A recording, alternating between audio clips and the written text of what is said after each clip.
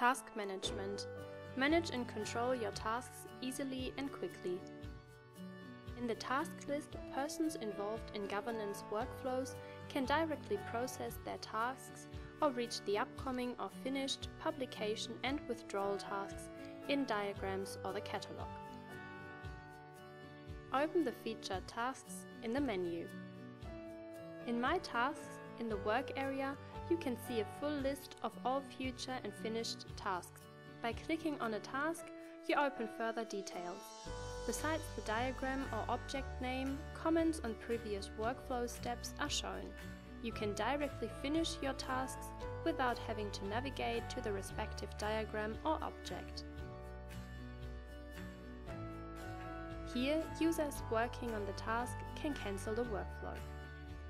After aborting a workflow, the normal way of publishing or withdrawing a workflow is cancelled.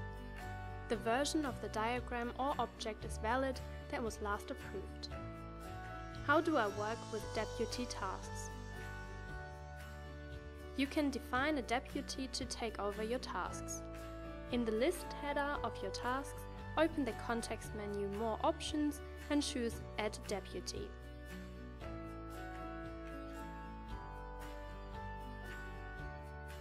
You can remove deputies in the context menu as well. Under Deputy Tasks, you find all tasks where you are the deputy. A chip at the task shows you who was the original user. Open the context menu of the task to take it over or terminate it. How do I work with resubmission tasks? If the validity of a diagram is limited, the responsible user receives a task for the resubmission. Users are informed by email and can see it in their task list. To process a task, click on Accept or Reject. Now you have two ways to process resubmission workflows. Depublish. Choose this option to delete the diagram from the publication and preview.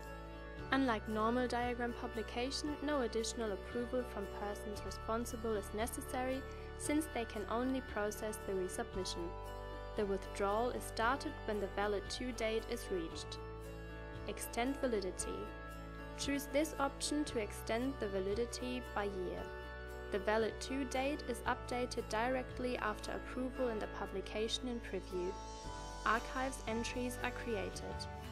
How do I work with my group tasks? Besides users, also user groups can be responsible for validation tasks when they are defined as examiners in the attributes of a diagram or the catalog entry. In this case, every user that was a member of the group at the beginning of the workflow can see the respective task under Group Tasks. Group members can take over and edit open tasks or abort their workflow. After processing the workflow, it is shown as finished in their task list. All group members can see the finished task, the history and the task editor.